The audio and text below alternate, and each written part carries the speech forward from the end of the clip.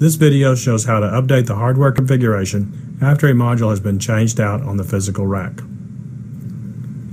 This 2-channel analog input module with order number 331-7KB02-AB0 is being replaced with an 8-channel analog input module with order number 331-7KF02-AB0. To begin, select your station and double-click Hardware. Double-click the analog module to open its properties.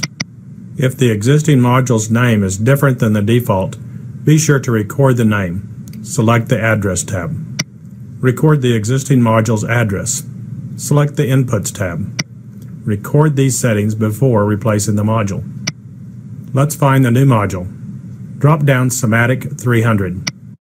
Drop down Signal Module 300. Drop down AI 300. Begin searching in the Analog Input 8 section for the order number 331-7KF02-0AB0.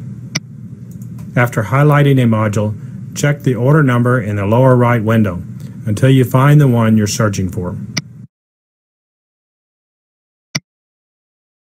Here is the module we're looking for.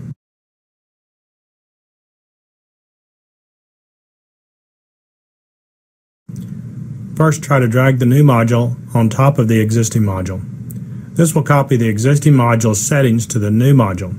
If the module cannot be swapped, a circle with a line through it will show. In this case, you will have to delete the existing module and use your recorded data to parameterize the new module. Double-click to open the new analog module's properties. You can rename the module on the General tab. Select the Address tab. The address is the same as before, so click the Inputs tab. The first 2 channels, 0 and 1, have the copied settings from the existing 2-channel analog module. You will need to set the parameters for the remaining 6 channels or inputs. You can find more information about setting the measuring type, measuring range, and interference frequency in the video Setting Analog Module Parameters.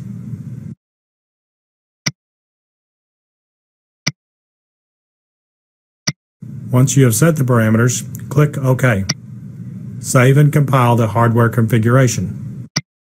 Since the module has already been swapped in the hardware, we will download the configuration to the PLC.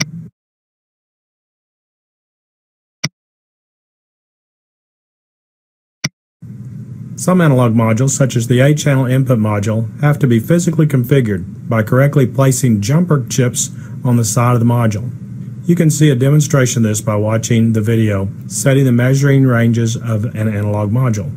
This concludes the video on how to update the hardware configuration after a module change in the rack.